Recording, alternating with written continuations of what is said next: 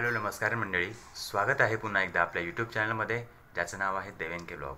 तर मंडळी, आपण आज जात आहोत मुंबई सेंट्रलला।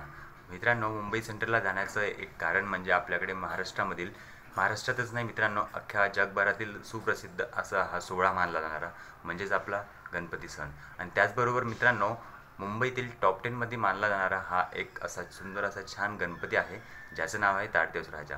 तर मित्रांनो, आपले गणपती आता काही बघू शकता, आता तुम्ही पुढच्या महिन्यामध्येच लवकरच आपल्या महाराष्ट्रामध्ये बसायला सुरुवात होतील। त्याचबरोबर मित्रांनो, मुंबईमध्ये गणपती बसण्याच्या अगोदर इकडे पाद्यपूजन सोहळा असतो, त्याच्यानंतर आगमन सोहळा असतो मित्रांनो। तर मित्रांनो, आज आपण या व्हिडिओला कव्हर करणार आहोत पाद्यपूजन सोहळा। आणि मित्रांनो, आपण जात आहोत आज मुंबई सेंट्रलला आणि त्याच्यानंतर मग आपण मुंबई सेंट्रलला वेस्टला उतरून मग लगेचच त्याच्या स्टेशनच्याच अगदी जवळच म्हणजे बाहेरच 2 मिनिटाच्या अंतरावरती असणार आहे ताडदेवचा राजा। तर मंडळी, आज आपण तिथे जाऊन बघणार आहोत ताडदेवचा राजाचा नेमकं त्यांनी रचना वगैरे कशी केली असणार आहे पाद्यपूजनाची। त्याचप्रमाणे मित्रांनो, बोललं जातं तिथे ढोल ताशा पथक, बँजो पार्टी वगैरे सगळे असे सुद्धा तिथं आयोजन वगैरे केलेलं असतं। तर त्याचप्रमाणे मित्रांनो, आपण तिथे जाऊन सगळं पाद्यपूजनाचा जो सोहळा असणार आहे तो आपण सगळं कॅप्चर वगैरे करून मी तुम्हाला दाखवण्याचा प्रयत्न करतो। सो मंडळी, तर चला, आता आपलं सगळं ऑलमोस्ट कंप्लीट झालेलं आहे। तर आपण निघूया मुंबई सेंट्रलला म्हणजेच ताडदेव राजाकडे।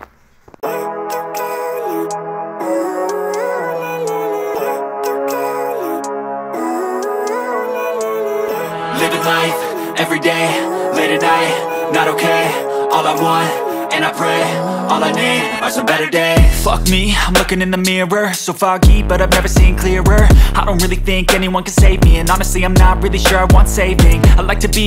सो तर मंडळी, आता आपण ताडदेवला जाण्याकरताचं म्हणजे स्टेशनावरती आता पोहोचलो आहोत, म्हणजे आपल्या शेलू स्टेशनावरती। आणि त्याचबरोबर मित्रांनो, आता आपली ट्रेन जी असणार आहे म्हणजे दादरपर्यंत जाण्याकरताची ती 2:34 असणार आहे। आणि त्याकरता मित्रांनो, आपण तिकीटसुद्धा कॅरी केलेलं आहे। सो मित्रांनो, आता आपण वेट करूया दादरकडे जाण्याकरता ट्रेनचाच, म्हणजे 2:34 ट्रेन असणार आहे। सो तर मंडळी, चला वेट करूया आपण। तर मित्रांनो, आता जस्ट म्हणजे प्लॅटफॉर्म नंबर 2वरतीच म्हणजेच आपली दादर जाणारी जी ट्रेन आहे ताडदेवकरता ती आता आलेली आहे। तर आपण तिला कॅच करून निघूया दादरपर्यंत। आणि मित्रांनो, दादर पोहोचल्यानंतर आपण जाऊया वेस्टर्न लाईनला, ते बिकॉज म्हणजे मुंबई सेंट्रल जाण्याकरता। सो मित्रांनो, चला आता आपण आलेल्या ट्रेनला आपण कॅच करून निघूया दादरपर्यंत।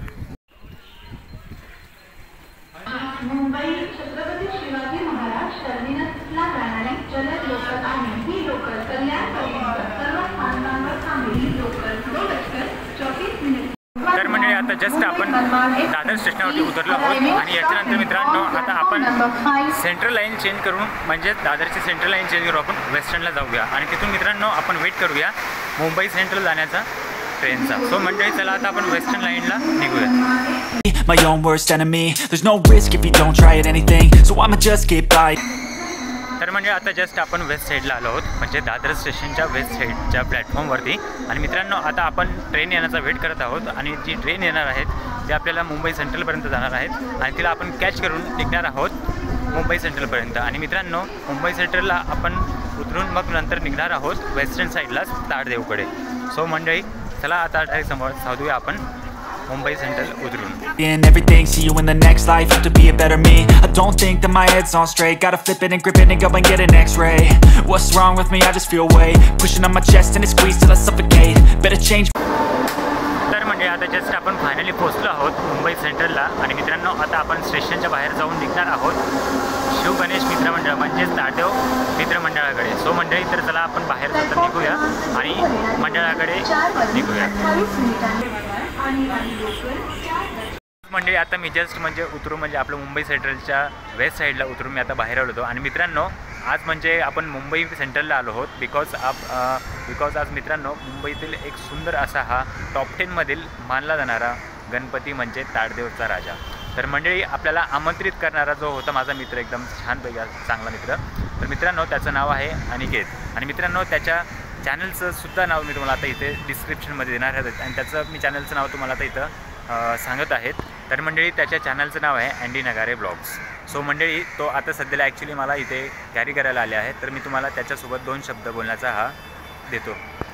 तर म्हणजे आता तुम्ही बघू शकता की मला जो आमंत्रित करणार होता, म्हणजे माझं इतकं सौभाग्य आहे की मी मुंबईमध्ये येऊन आणि मित्रांनो टॉप 10 मधील गणपतीची ही संधी अशी कोणाला भेटत नाही आणि मित्रांनो मला या अनिकेतद्वारे भेटलेली आहे, तर आपण त्याचे खूप सारे आभार मानूया आणि त्याला 2-1 शब्द आपल्या चॅनलवरती बोलण्याची काही संधी देऊ. आणि मित्रांनो आपण त्याला विचारू हा ताडदेवचा राजाच म्हणजे याचं वैशिष्ट्य वगैरे कसं असतं ॲक्च्युली. हॅलो सगळ्यांना नमस्कार आणि याचं चॅनलला लाईक शेअर सबस्क्राईब करा, सपोर्ट करा.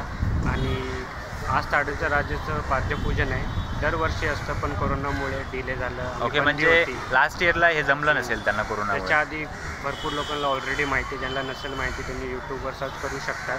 तर भरपूर 2018-17चे आगमन तुम्हाला बघायला भेटतील. आणि जसं चिंचपोकलीचा चिंतामणी आणि लालबागचा राजा फेमस आहे, हे मंडळ आहे मोठे मोठे, तसंही साऊथ मुंबईमध्ये ताडदेवचा राजा हा खूप मोठा मंडळ आहे जो की फेमस आहे.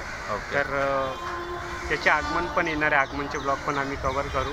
पण आता सध्या पाद्यपूजनच्या ब्लॉगला तुम्ही एन्जॉय करा आणि डेव्हिन ब्लॉगचा शेअर करा, लाईक सपोर्ट करा आणि या ब्लॉगला पण सपोर्ट करा, एवढंच मी रिक्वेस्ट करतो. Thank you so much. तर मंडळी आता तुम्ही बघितलंच असणार की अनिकेतनं आपल्याला इथे खूप सारे अशा आपल्याला इन्फॉर्मेशन सांगितले आहे मुंबईतील टॉप 10 मधील गणपतीच्या. आणि मित्रांनो आपण पुन्हा एकदा अनिकेतचं खूप सारं असं आभार मानूया की त्यांनी आपल्याला ही संधी दिली, इथे ब्लॉग बनवण्याची आपल्याला माहिती देण्याचं एक सपोर्टिंगचं काम केलं आहे त्यांनी. आणि याचप्रमाणे देखील मी तशी अपेक्षित होतो की अनिकेत वापस मला पुन्हा एकदा कधीतरी इकडे वापस येण्याची संधी देईल. सो तर आता मंडळी चला आता आपण निघूया म्हणजेच ताडदेवच्या राजाकडे. सो मंडळी आता वाजले आहेत इकडे संध्याकाळचे 6 आणि आता मे बी तिकडे थोडीफार काय तिथं स्टेजजवळ म्हणजे ताडदेवच्या राजाची तयारी वगैरे चालू असणार. तर आता आपण तिथे जाऊन थोडीसं तिथली तयारी वगैरे आपण थोडी तिथली रचना वगैरे बघूया. तर मित्रांनो अनिकेतसोबत आहेत माझ्या आता, तर मी अनिकेतचं ब्लॉगचं नाव आणि अनिकेतचं जे असणार आहे वेगळे काही अजून त्याची प्लेलिस्ट वगैरे ते सगळे मी डिस्क्रिप्शनमध्ये टाकून देणार आहे. सो मंडळी तर चला आता आपण भेटूया स्टेजजवळ. काय आता फायनली आपण ताडदेव राजाच्या स्टेजजवळ आलो आहोत आणि तो आता तुम्ही बघू शकता मित्रांनो ताडदेव राजाचा हा जो माझ्या बॅक साईडचा जो रोड दिसतो आहे तो आपला आहे मुंबई सेंट्रलचा. आणि मित्रांनो आता मी तुम्हाला फ्रंट साईडचा दाखवतो आहे. तर मित्रांनो आता तुम्ही बघू शकता इथं ढोल ताशे वगैरे अशी खूप सारी गर्दी इथे जमलेली आहे. तो मित्रांनो तुम्हाला दिसतो जो आहे समोरचा तो ताडदेव राजाचा स्टेज. आणि या ठिकाणी मित्रांनो इथे ढोल ताशाची अशी छानपैकी इथे रचना होत आहेत.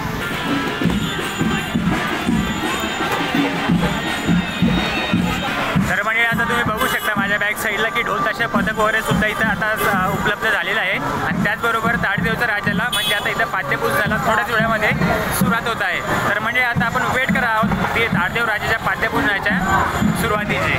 आणि त्याचबरोबर मित्रांनो आता तुम्ही बघू शकता की समोर माझ्या ब्रास बँडचा असा छानपैकी असा स्टेज इथं उभारण्यात आलेला आहे.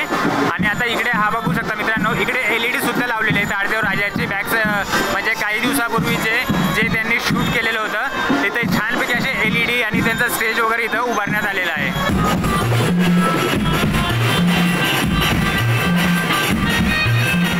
तर म्हणजे आता तुम्ही बघू शकता माझ्या बॅक साईडला जे आहे ते ताडदेव राजाचं एक्झॅक्टली गणपती मंदिर आहे. आणि आता आपण ताडदेव राजाच्या गणपती मंदिरामध्ये आता प्रवेश केलेला आहे. तो म्हणजे आता आपण थोड्याच वेळामध्ये ताडदेव राजाचं जे मेन मंदिर आहे तिथं आपण एंट्री घेणार आहोत.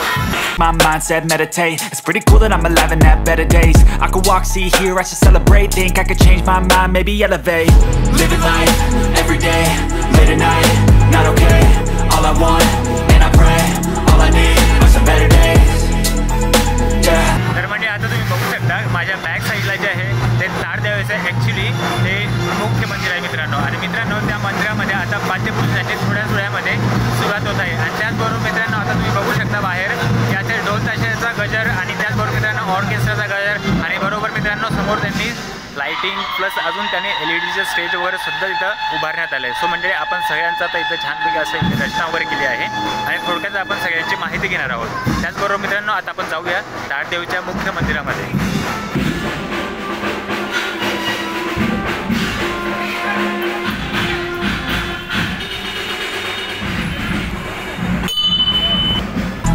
All I need are some better days, 'cause all I want, and I pray, I believe in the better days. I'm kinda stuck between a rock and a hard place. Do I work hard or live at my pace? You're only young once, yeah that's all great, but I also want a future where I'm okay.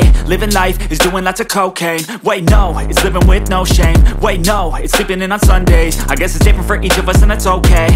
Well I just wanna be happy, how to get there, glad that you asked me. I think it's different for everyone. Some of us need work, others need fun. Some of us need purpose to overcome. But try to do what you love when it's said and done, cause there's so many differences in each of us. Trust your gut, it can show you what you want. Living life, everyday, late at night, not okay. All I want, and I pray, all I need are some better days. Yeah, all I need are some better days. Cause all I want, and I pray, I believe in the better days. Living life, everyday, late at night, not okay. All I want, and I pray, all I need. So guys आता तुम्ही बघितलं सारखे ताडदेवच्या राज्याच्या म्हणजे आता पाद्यपुजनाला इथे सुरुवातच होत आहे. तर मित्रांनो आता थोड्याच वेळामध्ये ताडदेव राज्याला अशी सुंदर अशी इथं पाद्यपुजनाला सुरुवात होईल आणि त्याचबरोबर इथं असे प्रमुख मंडळी सुद्धा इथे आता येळे स्थायिक असतील जे आमंत्रित होणार आहेत. आणि त्याचबरोबर मित्रांनो आता हा जो कार्यक्रम असणार आहे तो कार्यक्रम नियर बाय तरी 8:30 किंवा 9, 9:30, 10पर्यंत झालेला आहे. आणि त्याचबरोबर मित्रांनो आणि त्याचबरोबर मंडळी आता छानपैकी बाहेर तुम्ही बघू शकता की ते ढोल ताशाचा गजर होत आहे. त्याचबरोबर मित्रांनो इथं बँजो वगैरे पण आहे आणि ऑर्केस्ट्रा वगैरे सुद्धा त्यांनी इथं मस्त छानपैकी अशी पाद्यपुजनाची आमंत्रण इथं म्हणजे सुविधा वगैरे अशी त्यांनी इथं छानपैकी तयारी केलेली आहे. सो म्हणजे आता आपण थोड्याच वेळामध्ये आपण थोडं बाहेर जाऊन आणि आपण थोडंसं काही ढोल ताशाचा गजर आणि प्लस त्याचं म्हणजे ढोल ताशाचे प्लस अजून ऑर्केस्ट्रा वगैरे असणार आहे. आपण त्याची थोडीफार अशी इथं झलक वगैरे तुम्हाला देण्याचा मी शॉर्ट्स वगैरे कॅच करण्याचा मी तुम्हाला आपला दाखवतो.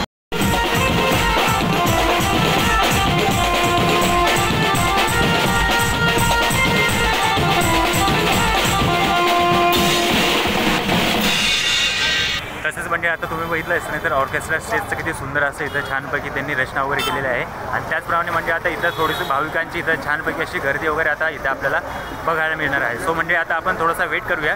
त्याचबरोबर इथं ढोलताशा पथकसुद्धा आता तयार होत आहे आणि आता ढोलताशा पथक तयार झाल्यानंतर आपण त्याचीसुद्धा इथं थोडी झलक आपण दाखवण्याचा मी इकडे प्रयत्न करेन.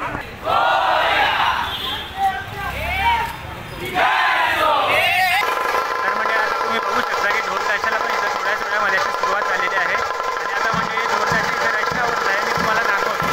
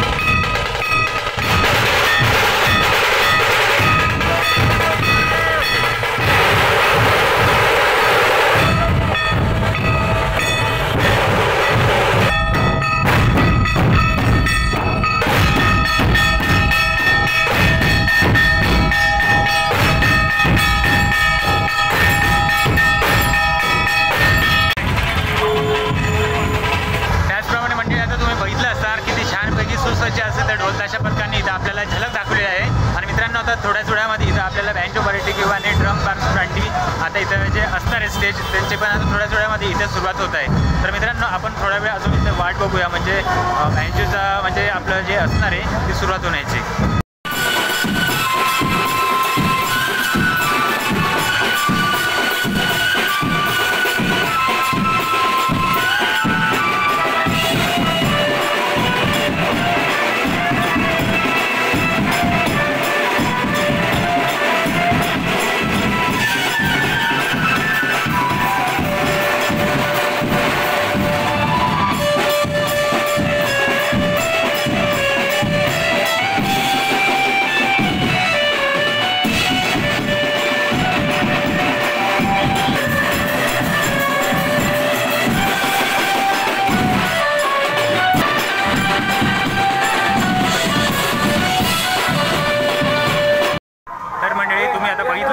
मुंबईमधील हा तारदेव चा राजा हा येथील हा पाद्यपूजनाचा कार्यक्रम वगैरे कसा असतो. सो म्हणजे आता हा कार्यक्रम नियर अबाउट तरी 9 किंवा 9:30 पर्यंत हा चालणार. आणि त्याचप्रमाणे म्हणजे ते वाद्याची मंडळी आहे ती सुद्धाही ते आपल्याला काही इथं पोलीस प्रशासनाचे काही आपल्याला नियम असून ते 9-9:30 वाजेपर्यंत इथे देखील ते चालू शकतात. तर आपण मित्रांनो आता निघूया म्हणजेच आपल्या घराकडे. आणि त्याचप्रमाणे मंडळी हे तुम्ही बघू शकता इथं समर्थन म्हणजे आपला तारदेव चा राजाचं जे आहे इथे तर त्यांनी ऑफिस वगैरे इथं असं छानपैकी केलेलं आहे.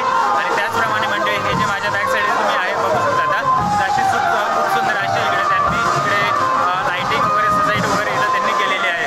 सो मंडळी तुम्ही बघू शकता का फक्त आपल्या तारदेवच्या राजाला पाद्यपूजनच्या सोहळ्याला इतकी सुंदर अशी छान अशी इथं तयारी केली त्यांनी आहे. तर मित्रांनो अजून आपल्या तारदेवचा राजा मित्रांनो आपण आगमन वगैरे सुद्धा सोहळा आपल्याला अजून बघायचा आहे.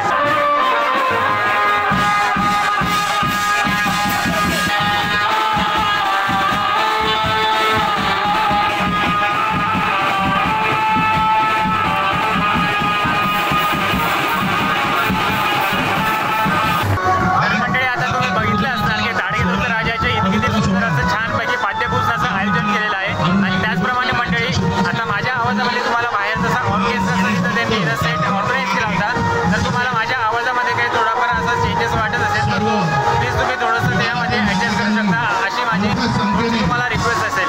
आणि मित्रांनो तुम्हाला आजचा माझा ब्लॉग कसा वाटतोय हे मला तुम्ही कमेंटद्वारे कळू शकता. आणि त्याचप्रमाणे म्हणजे आपण आजच म्हणजे पाद्यपूजनाचं म्हणजेच आपण इथे आता ब्लॉगला आलो होतो इथे सिनेमॅटिक शॉट्सला आता थोडंसं इथे थांबवूया. आणि मित्रांनो आता आपण निघूया आपल्या शेलू गावाकडे. सो मंडळी मी तुम्हाला हा व्हिडिओ त्या टाकण्याचा प्रयत्न करेल. आणि त्याचप्रमाणे मित्रांनो तुमची प्रतिक्रिया मला म्हणजे तारदेवच्या राजाची प्रतिक्रिया मला तुम्ही कळू शकतात कमेंटद्वारे. तर म्हणजे आता जस्ट आपण थेट म्हणजे तारदेव राजा टू होम म्हणजे आपल्याच घरी आता जस्ट आपण पोहोचलो आहोत. तसंच मंडळी मी तुम्हाला दाखवल्याप्रमाणे आता तुम्ही बघितलंच असणार की तारदेवचा राजाचं हे पाद्यपूजन हा सोहळा कशाप्रकारे साजरा केला. आणि त्याचप्रमाणे मित्रांनो आता हा पाद्यपूजनाचा सोहळा म्हणजे थोडक्यात झालेलाच आहे. आणि त्याचप्रमाणे पाद्यपूजनाच्या सोहळ्यानंतर आता काही दिवसांनीच आपल्याला तिथलाच एक शूट म्हणजेच व्हिडिओ कवर करण्याकरता येईल. आणि त्याचं म्हणजे जे सोहळा जो असणार आहे तो सोहळा म्हणजे आपला तारदेवच्या राजाचा आगमन सोहळा असणार आहे. तर मंडळी आपण त्या आगमन सोहळ्याला सुद्धा तिथे प्रेझेंट राहणार आहोत. आणि त्याचप्रमाणे मंडळी आजच्या ब्लॉगला आपण इथे संपूया. आणि मित्रांनो आता भेटूया एक सुंदर अशा छान अशा ब्लॉगसोबत. तोपर्यंत मित्रांनो आपण घेऊया रजा. आणि मित्रांनो आजचा ब्लॉग तुम्हाला हा तारदेवच्या राजाचा कसा वाटला हे मला कमेंटद्वारे कळवा. आणि मित्रांनो व्हिडिओ आवडल्यास व्हिडिओला लाईक करा. आणि मित्रांनो आपल्या चॅनलला जरूर सबस्क्राईब करा. सो तर चला मित्रांनो आता भेटूया पुढील एका छान अशा ब्लॉगमध्ये. सो तोपर्यंत टेक केअर. Bye bye.